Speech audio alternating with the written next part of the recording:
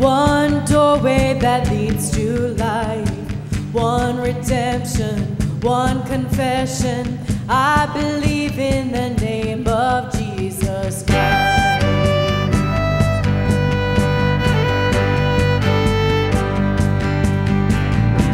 I believe in the crucifixion. By his blood I have been set free. I believe in the resurrection. Hallelujah, his life is destiny. All praise to God the Father. All praise to Christ the Son. All praise to the Holy Spirit. Our God has overcome. The King who was and is and evermore will be. In Jesus' mighty name I believe.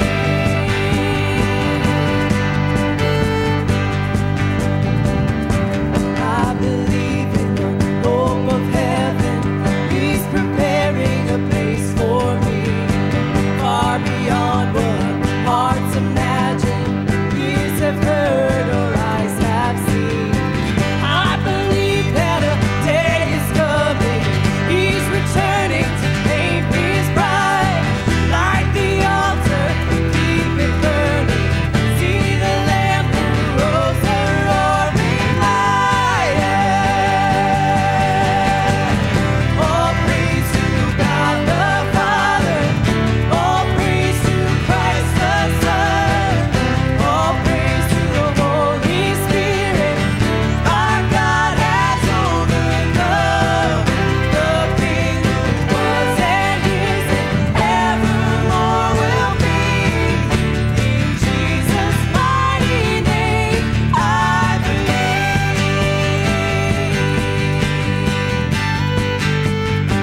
No, I'll never be ashamed of the gospel of Jesus Christ.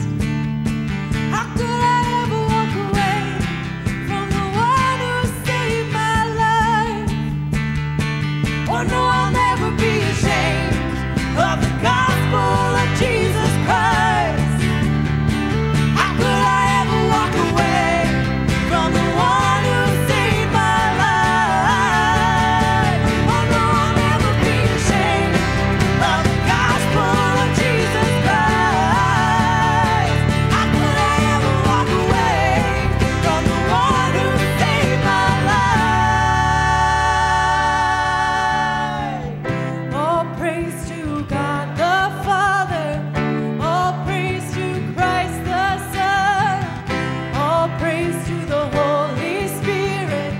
Our God has overcome. The King who was and is and evermore will be. In Jesus' mighty name I believe. In Jesus' mighty name I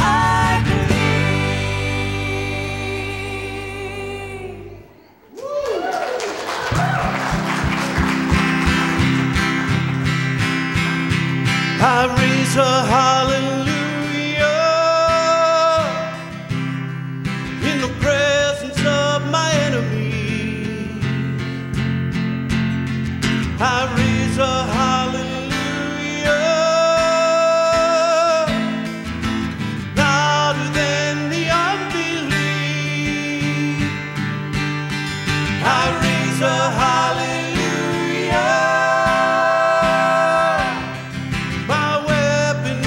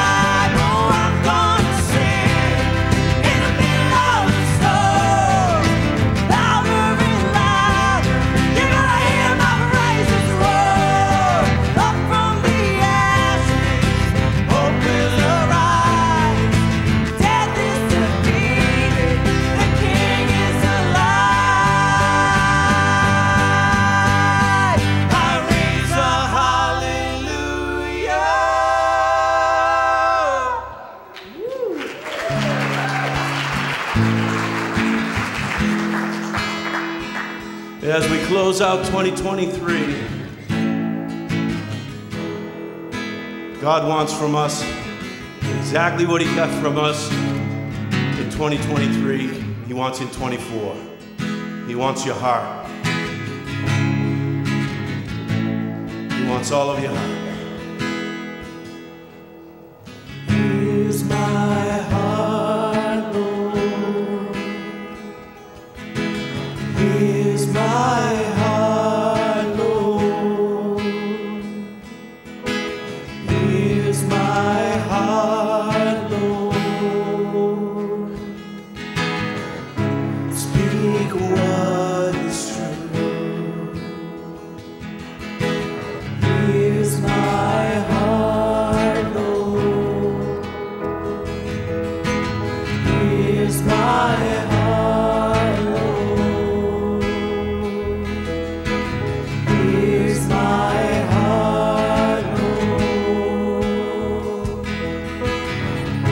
Speak what is true.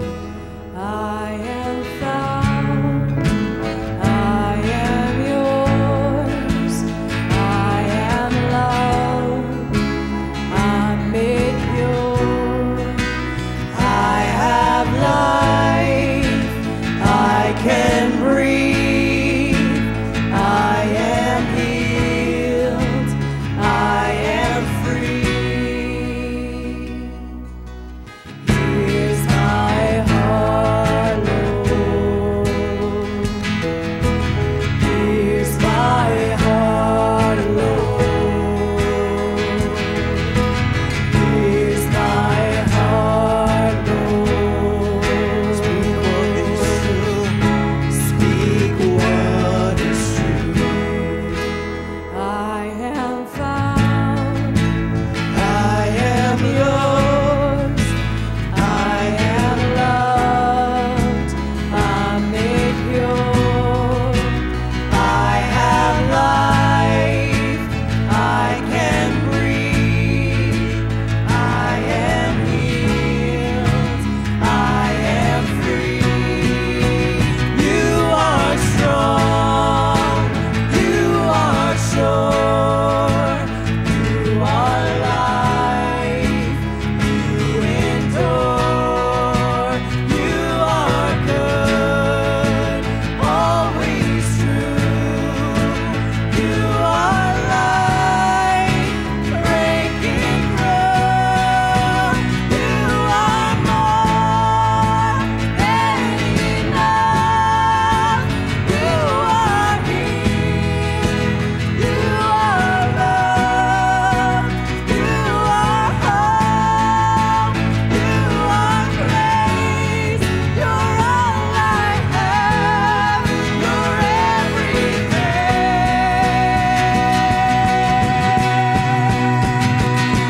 So here's my heart, Lord.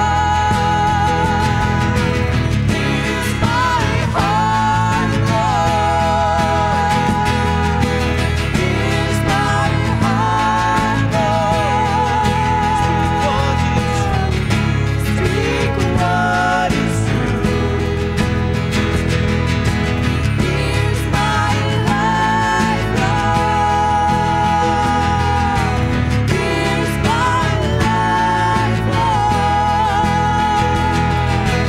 Here's my life, Lord. Speak what is true. Speak what is true. Speak what is true. And all God's people said, amen. Please be seated.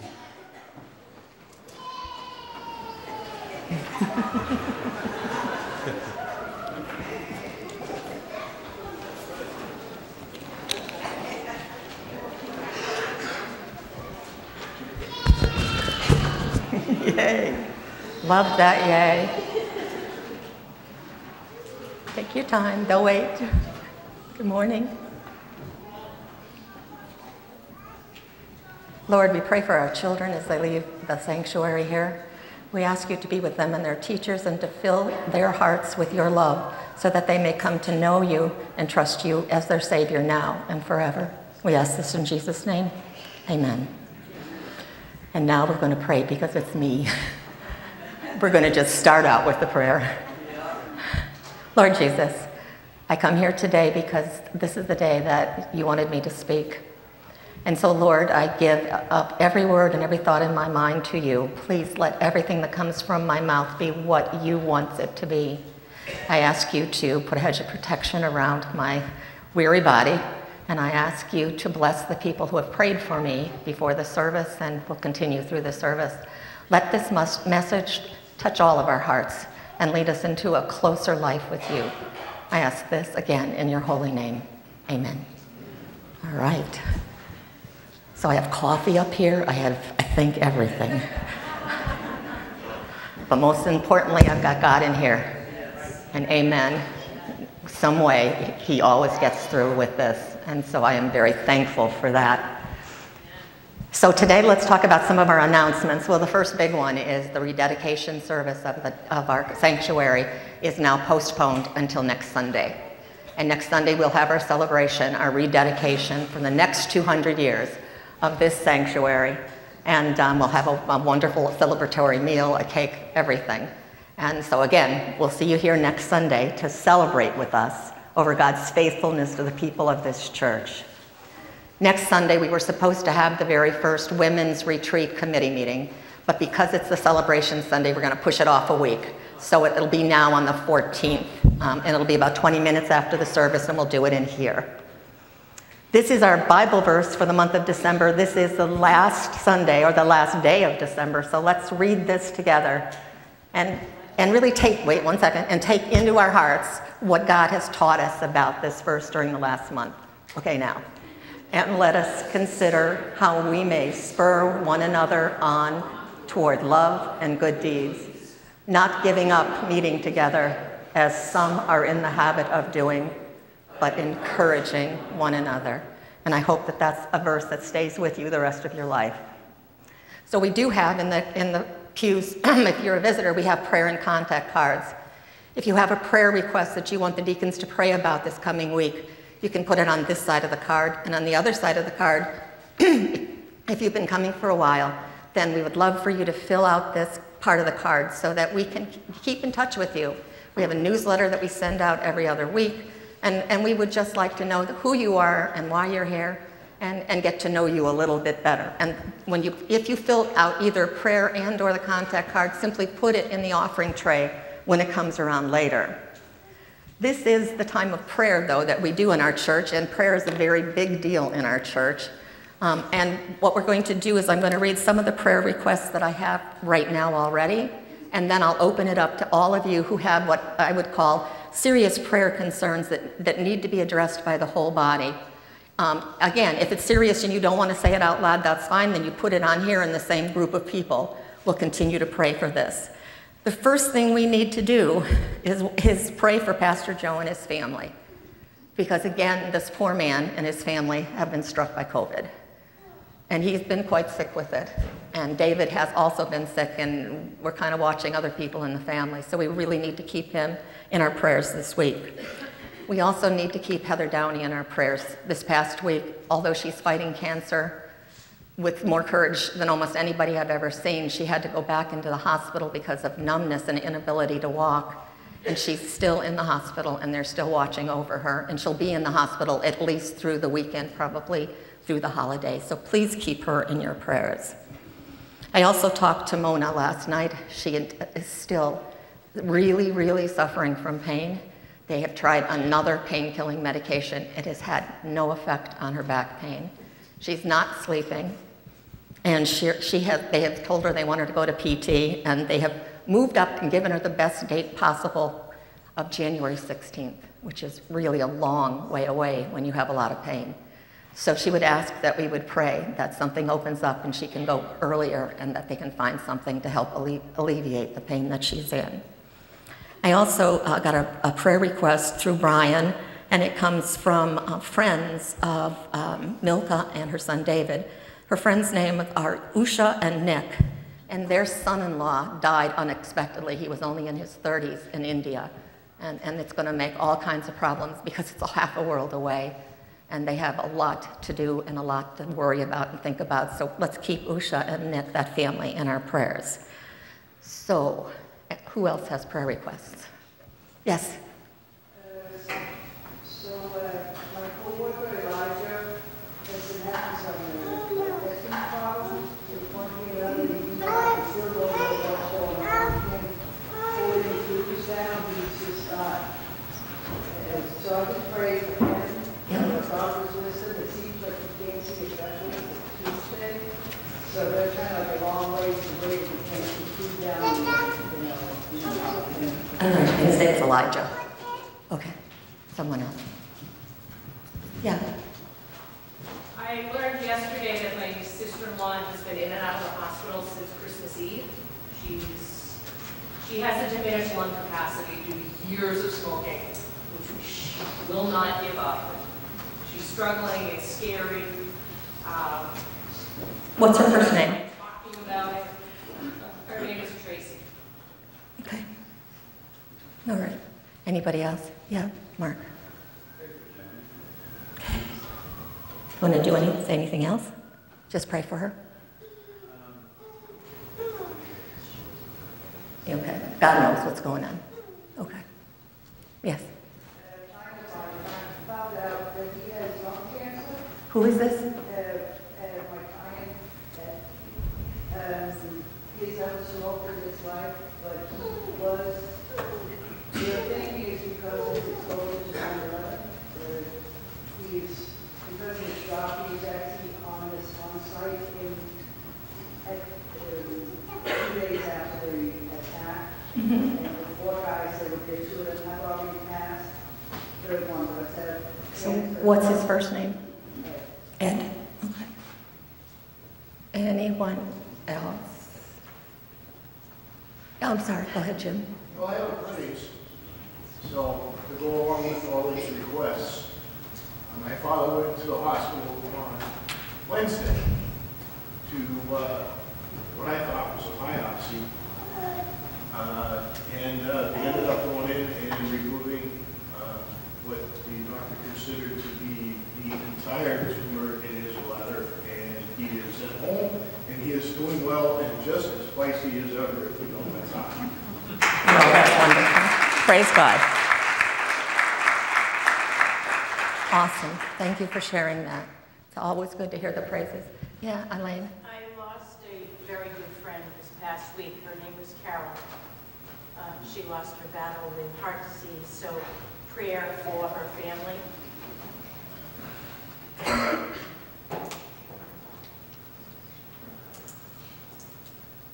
Yeah, Stu? Pray for a friend who took a serious fall. He's in Florida with his family. He's just out of critical condition. He's in rehab right now. It's a head injury. And so we'd like to pray for him. And can you give us his first name or not? Dan. Say it again. Dan. Dan? Okay. Anyone else? Yeah, go ahead. Marcia? We've been praying for my friend Connie with the breast cancer. Yep. She rang the bell on Christmas, day after Christmas. She's done with her treatments. She's considered cancer-free. Oh, praise God. Wonderful news. All right. Okay. Yeah, and Alan? Yeah, I want to keep everybody praying for me, but I did get a job. Well, praise God. Days, and I got to work tomorrow. Seems like I never got away from working on holidays, but I got a job. That's awesome. Praise God for that. Amen. Okay. All right, last call. We're going to pray, and then we're going to end with the Lord's Prayer. Remind me if I forget. Lord Jesus, we come before you this morning in just so many different ways with so many requests and so much praise for all you have done and all you continue to do for those who love you. We pray for our extended church family. We pray for those people who have to stay home because they are not well enough or strong enough to come to church. In particular, today we pray for Pastor Joe and everyone in his family affected by this terrible, stupid virus. We ask you, Lord, to heal him and his family and to bring him back to his congregation as soon as possible, but to give him rest in the meantime. We pray for Heather Downey, who is hospitalized and fighting this cancer so hard. Please, Lord, give her doctor's skill and wisdom to treat her and let her find some peace and some relief from the suffering she goes through. Lord, we hold up Mona before you, and she is in so much pain. We ask you, Lord, to put your hand upon her and heal that pain, lessen the pain, take the pain away. We know you can do all these things, but we specifically ask, Lord, that because she has to wait for physical therapy, that you bring the date sooner, Lord, rather than later. We pray for Usha and Nick, who are suffering a half a world away from where their daughter and son-in-law lived. He died this week very suddenly, Lord, and we ask you to help them comfort their daughter in India and to also find a way to bring all of them together. We pray for Lena's coworker, Elijah, who has terrible digestion issues and can't keep food down. We ask for doctors who know and can find what's going on wrong with him and do it rapidly and help him. Lord, we pray for Tracy, who is having lung issues and breathing problems, and we ask you to help her quit the things that don't help her lungs, but also we ask you for doctors to help heal her lungs. We pray for Joni Hume, Lord. You know what is going on, Lord, and we place her into your hands, giving you control over her life that she has given you before. We ask you to be with her, to comfort her, and to give peace and comfort to her family. We also ask you for Lena's client, Ed, who now has lung cancer after he's probably, as a result of being at the 9/11 site. Lord, be with his doctors and give him peace and comfort. Lord, we have some praises too. We praise you, Lord, that Jim's father was in a hospital on Wednesday. They removed a tumor and he's home today. We ask you to be with him and to heal him and to give him more time with his family. We also praise you that Connie is done with her breast cancer treatment, and we ask you to just watch over her and be good to her. And Lord, we praise you for getting a job for Alan. This is what he needs, and we just thank you for being faithful in this area. We ask you for Carol, for the heart disease she has. And we know, Lord, that you took her home this week. And so we ask you now to be with her family and her friends and to help them deal with this. And we ask you to be with Dan as he goes through rehabilitation, Lord, and just give him the strength and courage to fulfill all of this. Finally, Lord, I pray for the peace of Jerusalem. And now let us go to the Lord's Prayer. Our Father, who art in heaven, hallowed be thy name. Thy kingdom come, thy will be done, on earth as it is in heaven. Give us this day our daily bread, and forgive us our sins, as we forgive those who sin against us. And lead us not into temptation, but deliver us from the evil one. For thine is the kingdom, and the power, and the glory forever. Amen. All right, drink of water. We're doing good. The prayers are strong. And we'll dive right into this. So the message today, and we'll just go ahead with some of this, is new. Just one simple little 3-letter word, new.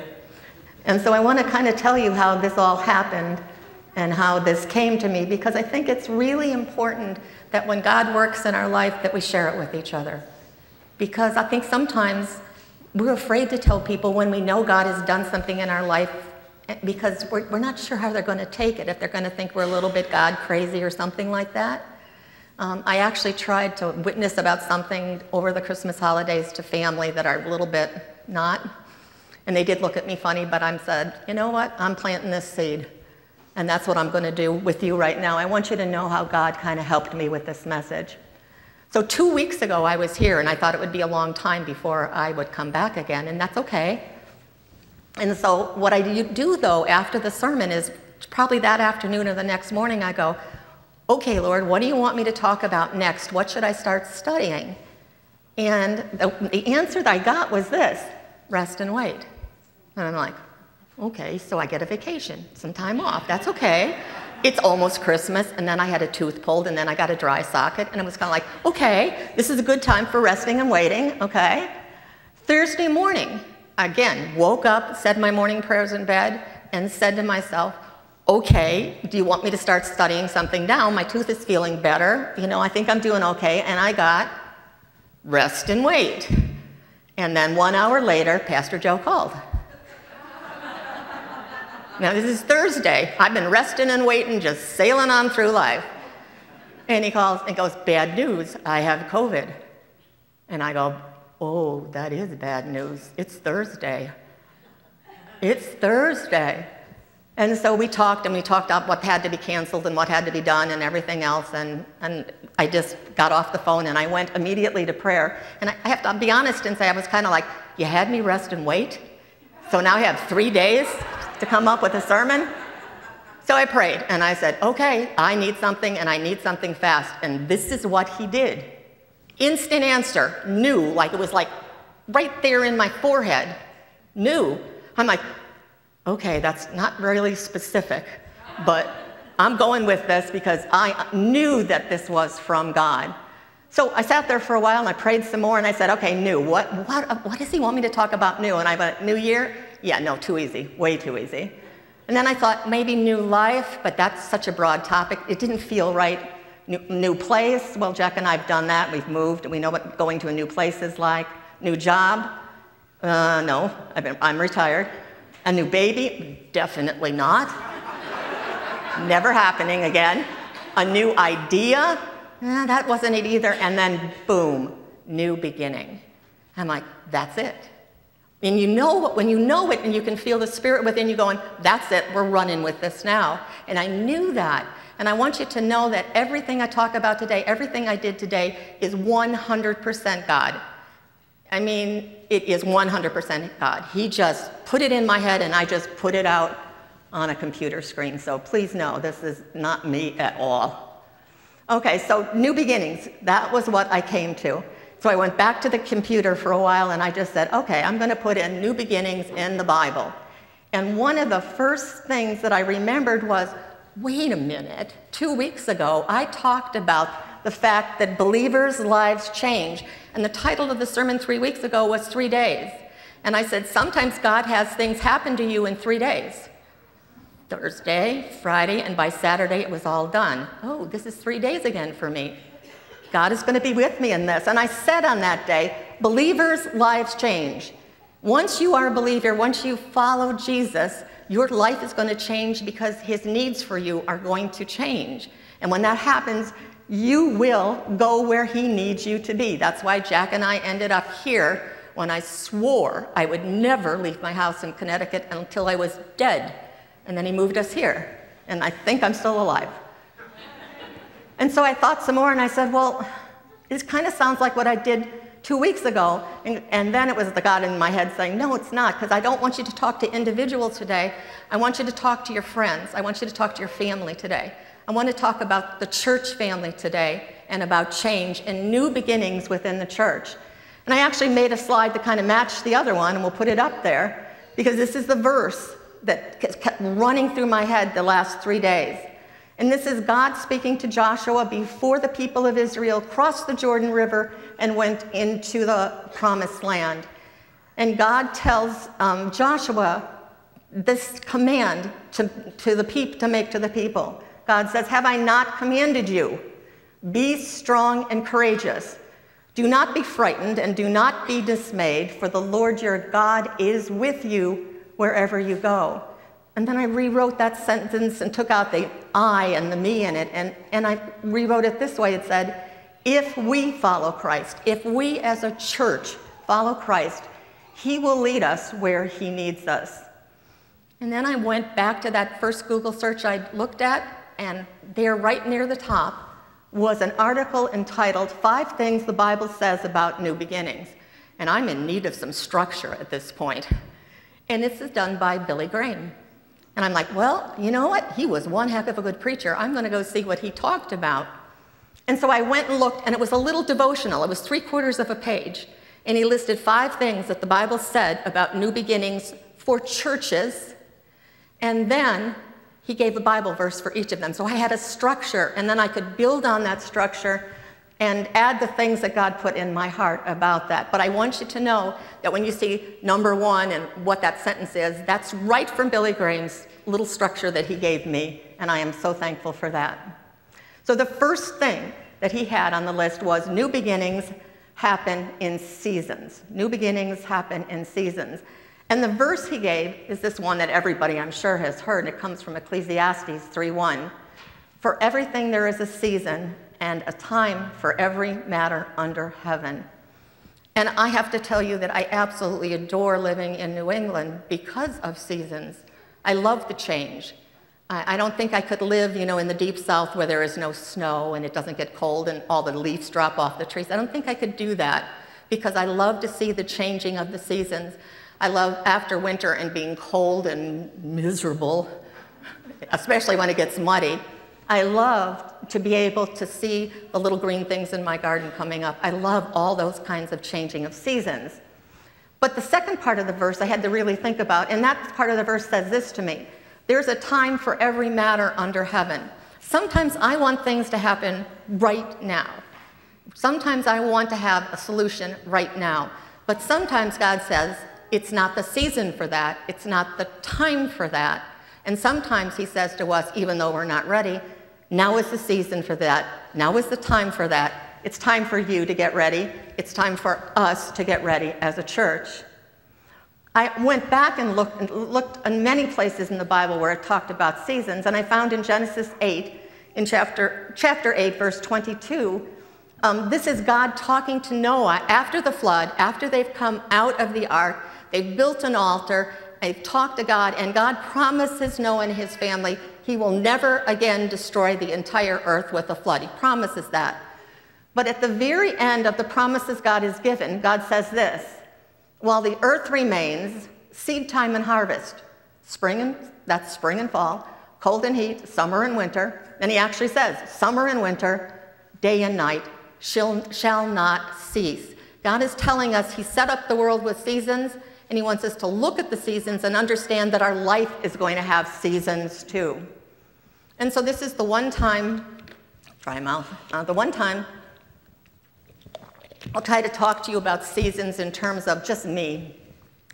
And so I had to go through all the seasons in my life, and Jack and I talk about seasons a lot now, because there's a lot of things we've done together over the past 50-some years we've been married, 52, 53 years we've been married. There were many seasons in our life, but I kind of started at an early stage with me. So at age 5, I know this is going to shock you all, but I could outrun any boy on the playground. I really could run at one point in time. Then about 5, 6 in that area, I became a Christian. Not the kind of Christian I am today, but the kind of Christian that says, I believe that Jesus loves me, that he came to die for my sins, and I'm forgiven. So I was pretty young to be a Christian. Sometime in probably middle school, I became a cheerleader, a water skier. You're all going, this woman can't possibly. A water skier. I became a student, a writer, a teacher. I became a wife, a mother, a snow skier, way too late in life, killed myself about, a grandmother, and after a grandmother, I became a scuba diver, and then a university professor. So these are all the things, some of the things that I had. And I wanted to do it this way because guess what? Some of these seasons are gone. I will never be a snow skier again, or a scuba diver, or a university professor, or a cheerleader, or a runner. I have to just tell you one funny story. So probably 8, 10 years ago, we were playing wiffle ball in the yard, and the grandsons were like, oh, Amma, you can get up and bat. And they were sure that they could strike me out. And I'm like, okay, well, I'll strike out and go sit down again. So Amma stood up with the wiffle ball, and they lobbed a stupid pitch at me, and I nailed that ball. And Nate goes to me, Amma, run! Well, if you haven't run in a while, and you tell your brain to say run, it's kind of like, I couldn't. I said, Nate, you run for me. And he's like, okay, Amma. So yes, runner is gone. So the reason I did this and crossed out some of these things is I want to show you that there are things in your life that are seasons. I am not sorry at all I had any of these seasons. I look back at them with joy and with good memories, but they're seasons. But there's other things on that list that I have been and will be always. And so there's both parts of your life. You have things that are seasons, and you have things that are going to stay with you, hopefully, until the day that you die. So, and I go back to this verse that my dad taught me because of our last name. So my unmarried name, what would they call that? Maiden name, thank you. My maiden name was Palmbach, a German name. Palm, like palm tree, and Bach, meaning brook. So my name meant tree by the brook. And my father very early brought me to this verse, and he said, this is our family, a tree planted by the brook. And he said, this verse in Psalms is about how a righteous man or woman should live. He is like a tree planted by streams of water that yields its fruit in its season, and its leaf does not wither, and all he does, he prospers. So that's kind of like my verse of my family. And it's something that has stuck with me all my life. I am planted near the living water of Jesus Christ. And so I am able in season, when it is the right season, to do anything God asks me to do, including doing something like this on 3 days' notice. Again, it's all God. But I want to go back to talk to you about churches going through seasons. And I picked up the church history book, and if you've not seen it, we do have extra copies that you could borrow because it's a great book that explains everything that's happened in the past 200 years. And I found out there were some wild seasons this church went through. In fact, we divided as a church because of where this church got built 200 years ago. Some people wanted it here, some people wanted it at a far distant location in town, and people actually left because of that. Interesting. We also had people that disagreed about the temperance movement at one point in the church, and that caused problems. Abolition was debated. Now, never in the church did people say that slavery was good, but how it was going to be treated was discussed for many years. I didn't put up there was also the Civil War in this church, 2 world wars, and a variety of other wars since then. The service of women in the church has evolved and changed over time in this church. But I think I was most surprised by the multiple seasons of revival. When you look at the history of this church, things seem to be going bad, and then God has swept back in, and revival has come to this congregation. People have poured in, families have poured in. They had multiple people joining the church, and if that doesn't sound like something that's happening right now to you, then you haven't been here enough to see that's exactly what's happening now. Our last class of people that came in was like 16 or 17 people joined the church, and there's more people that want to join still. And so God, I think, is leading us into another area, another time of revival, another new beginning. If I go back to the Bible again, I want you to understand that churches have seasons also. No church ever has everything go smoothly, ever. And to know that, all we have to do is to look at the 7 churches of the book of Revelation. So Revelation is written by John. He is a prisoner on Patmos, and he is given visions by God about the church and the future of the church. And in chapters 2 and 3, I believe it is, he lists 7 churches that are in Anatolia, which today we would call Turkey. And he talks about some of the problems and some of the seasons that they are in. So in Ephesus, he said the church of Ephesus is missing love. They have stopped loving Christ. And if they don't love Christ, they don't love their fellow man, and they're very ineffective. The church at Smyrna, he didn't find anything spiritually wrong. And this is Jesus in a vision talking to John and telling him to write this down. Jesus said the church at Smyrna is under significant physical persecution. They're hanging in there. They're maybe not growing, but they're hanging in there against persecution. In Pergamos, or Pergamum, however you want to say it, there is, look at this. This is a church. This is a new Christian church. There is idolatry, immorality, and cults going on. And in Thyatira, there is also idolatry and immorality. That is, I don't know if you want to call it deep winter, but that's one heck of a season for 2 churches to be going through. In Sardis, the church had little faith, and therefore it had very few good works. They weren't taking care of even each other, more or less than anyone else. Now, Philadelphia was a very small church, and it had little strength, but the people who were in it had tons of faith. So they were coming into a new season. And the worst church, according to Jesus, was Laodicea, because they were lukewarm. They warmed, in my mind, lukewarm always means you warmed the pews on Sunday and never came through the door after that.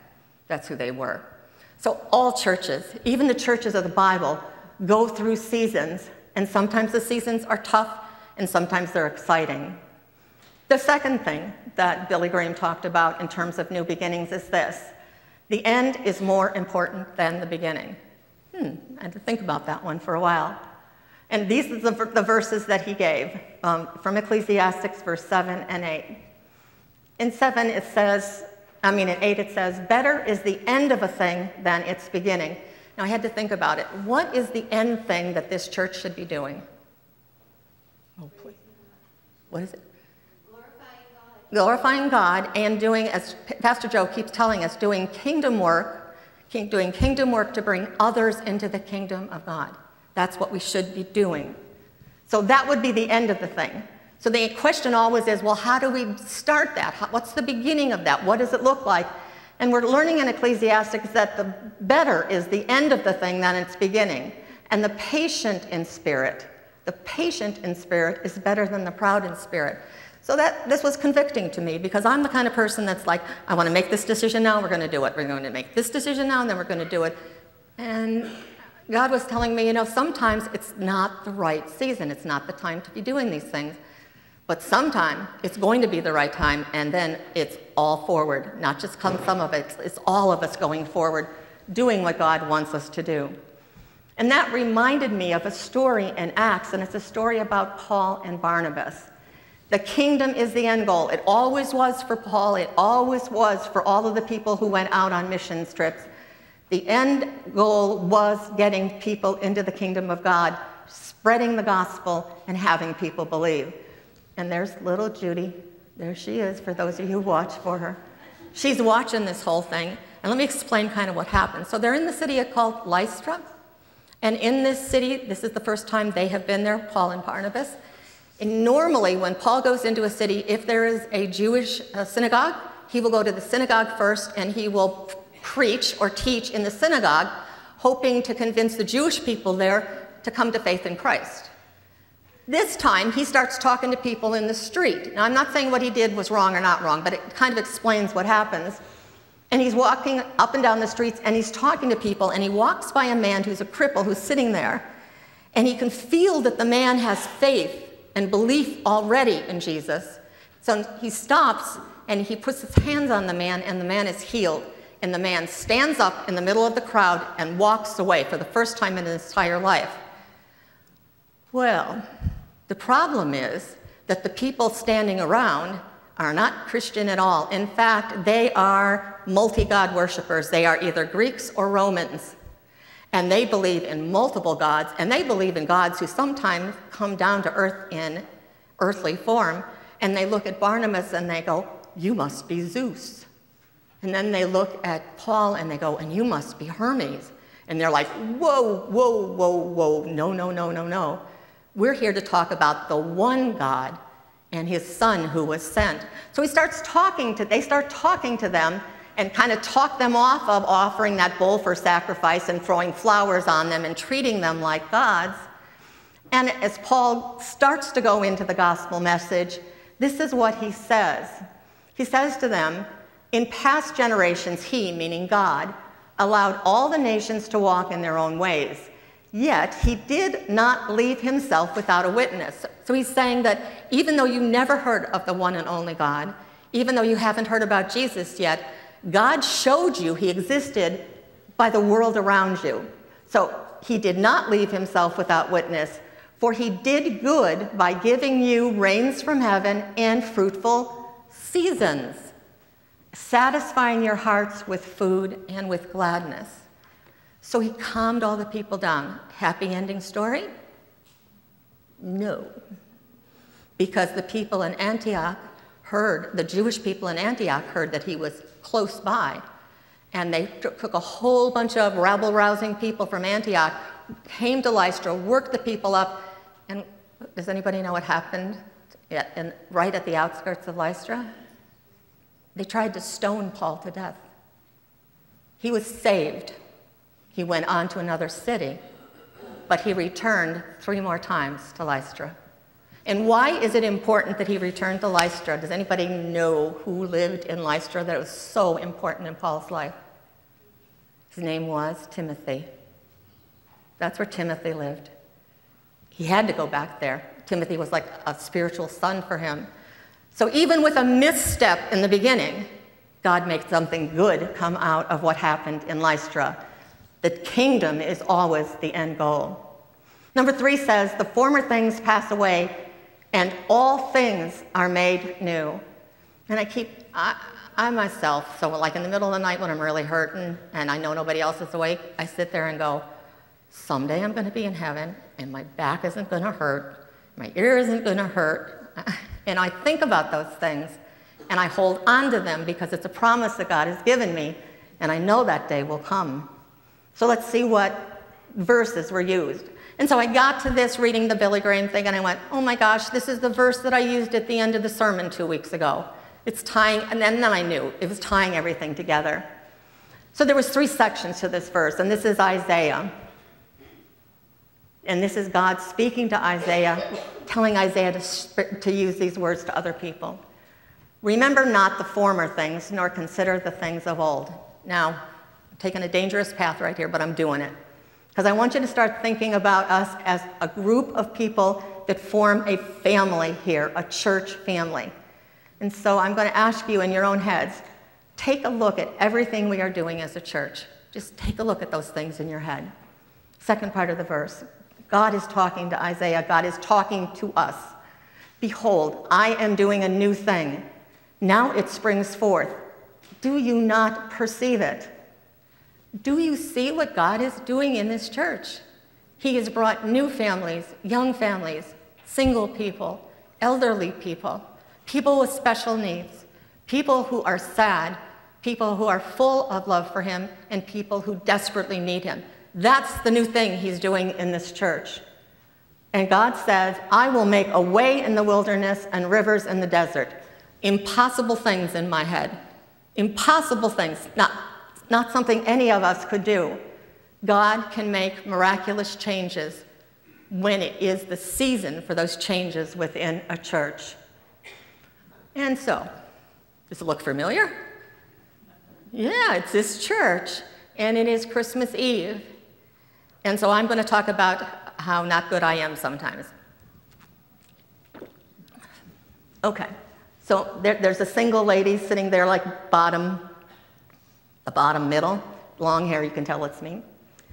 So Jack has already got up from the pew and got back here because he has to turn the lights off in a second. Pastor Joe has just said, turn your candles on, remember, if those of you who are here. And the praise group is up there and they're ready to sing.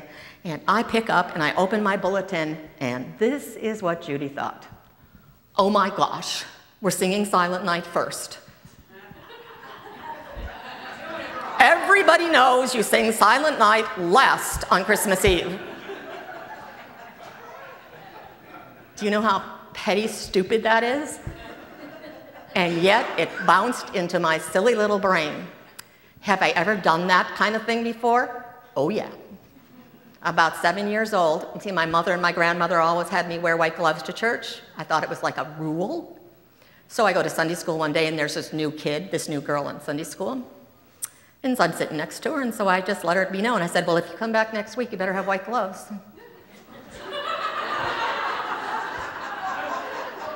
And quite honestly, I can't tell you if she came back or not. I don't remember. But I remember with embarrassment that I was so snotty to her and said something like that. I'm being honest with you now. I remember walking in here the first time, and there was somebody in jeans and a t-shirt. And I was like, holy smokes, what's going on here? Now we have a pastor who preaches in jeans sometimes, and it's perfectly okay. I remember being totally grossed out going to my parents' church and having people do this. I do this now. I do this now. One of the things we have to come around to, guys, is what can't be changed? What are the things that are the core beliefs of us as a congregation? And what are the things that we just need to let go? And so instead of trying to get a list of what do we need to let go, I wanted to come up with a list. These are the core things. These are the only things that matter to God. Who God is and the work of the Trinity. That the Bible is the inspired words of God, and not one word can be changed, ignored, or overlooked. That the only way through salvation is through Jesus Christ. That man is born sinful, and that is who he is, and he needs saving, and that comes through Jesus Christ. And as believers, we need to worship and to pray. That's the core. That's what we all need to believe in. The other stuff is inconsequential. It is. We cannot let other stuff divide us. Whether we sing 2 hymns or 3 praise songs or where they come, it doesn't matter. What matters is Jesus and the gospel. Number 4 says, perseverance is the path to new beginnings. So that word perseverance, I figured we needed to talk about for just a minute. Perseverance, if you take per, it means through, and then severance here means through suffering or through severity. But let's look up at the actual original definition of the word. The original definition is abide by something strictly. Put the word live in there. Live by something strictly. I live by my Christian faith strictly. Perseverance is a 100% word.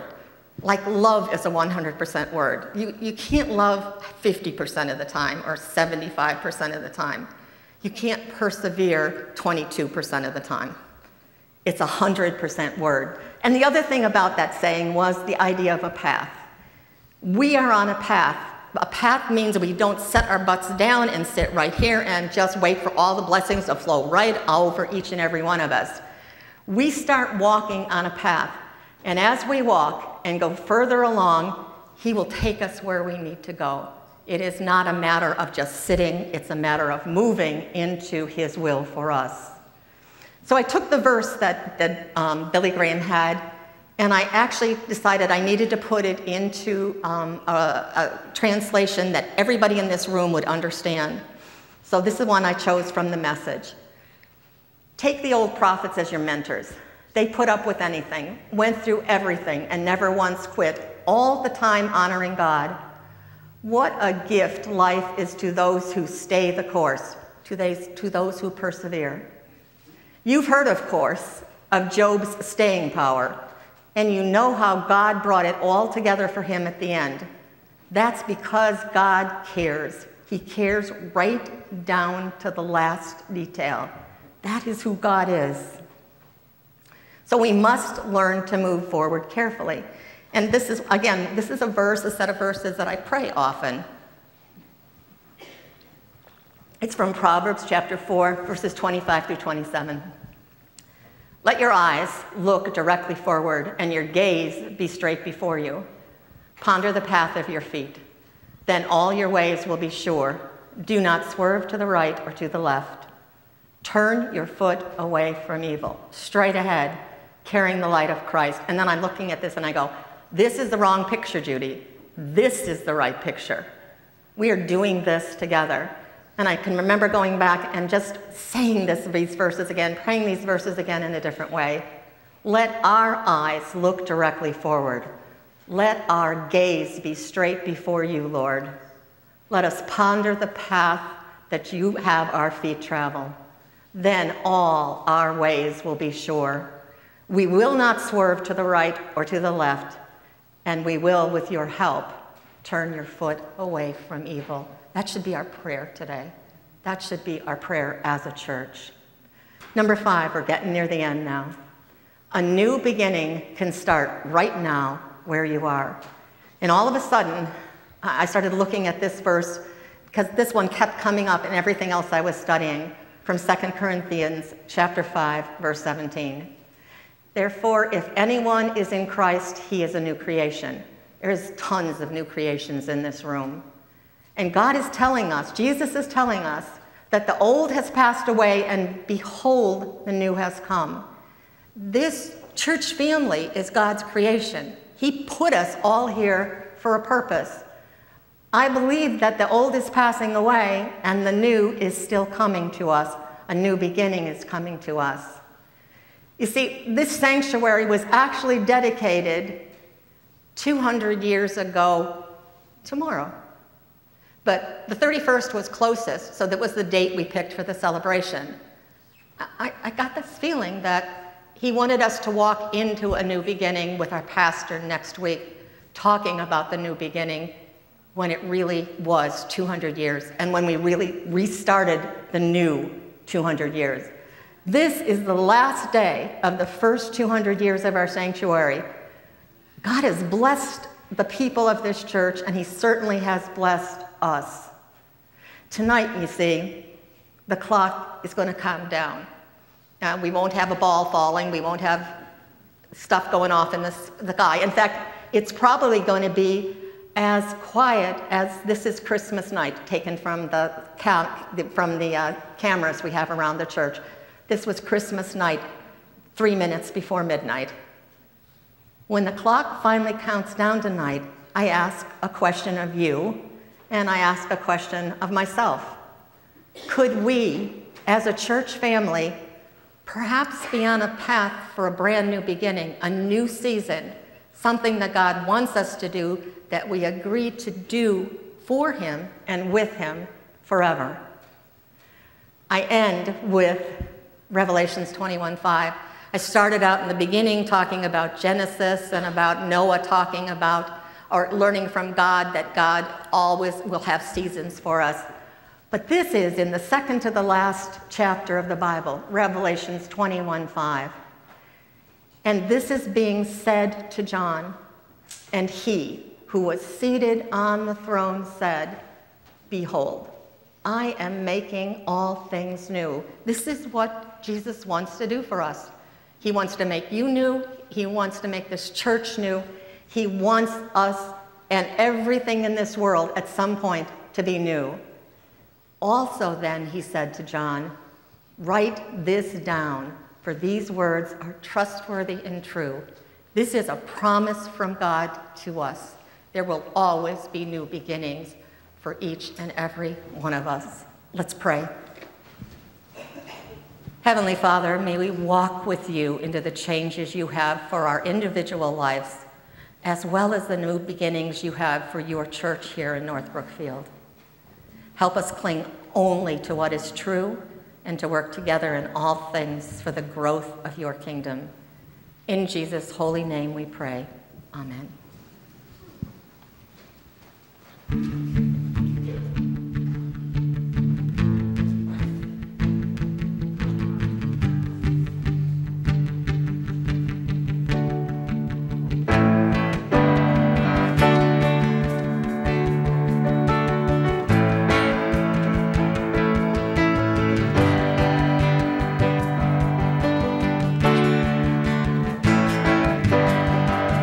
It's been a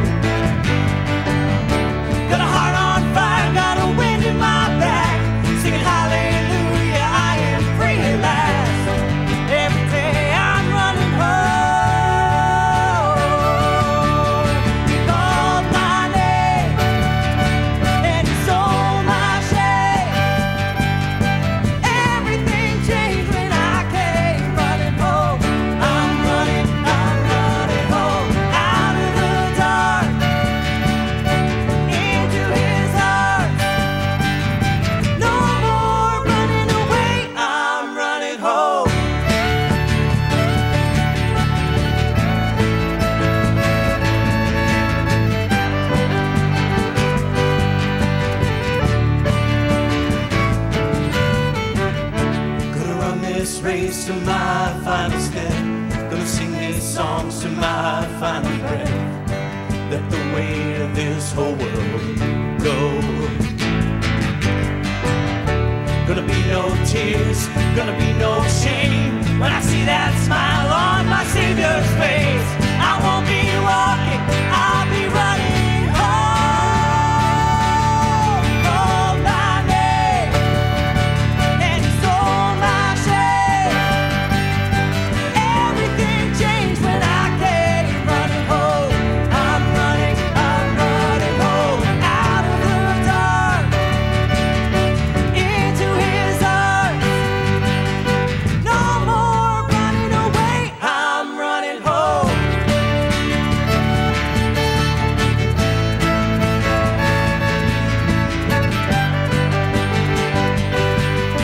Everything changed when I came running home.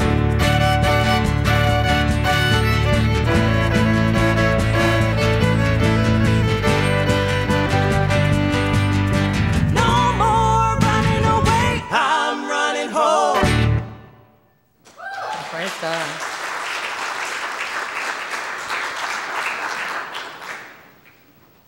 Thank you, Lord, for being with us, and thank you for protecting me and for giving me a message that I could never have done on my own. I thank you from the bottom of my heart. Let's pray over the offering. Lord, we return to you now, just a small little bit of what you have given each and every one of us. Take these gifts, Lord. Help us use them wisely to grow your kingdom. We ask this in Jesus' name. Amen. Our final hymn is 811, Another Year is Dawning. If you're able, please stand and sing.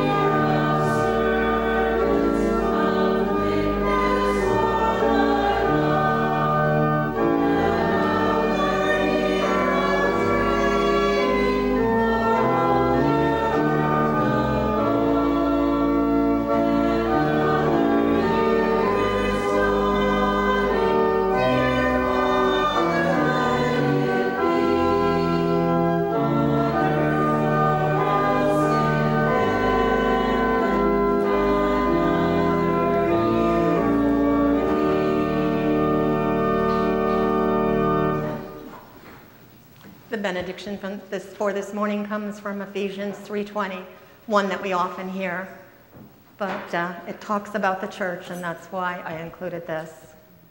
Now to him who is able to do far more abundantly than all that we ask or think, according to the power at work within us, to him be glory in the church and in Christ Jesus throughout all generations, forever and ever.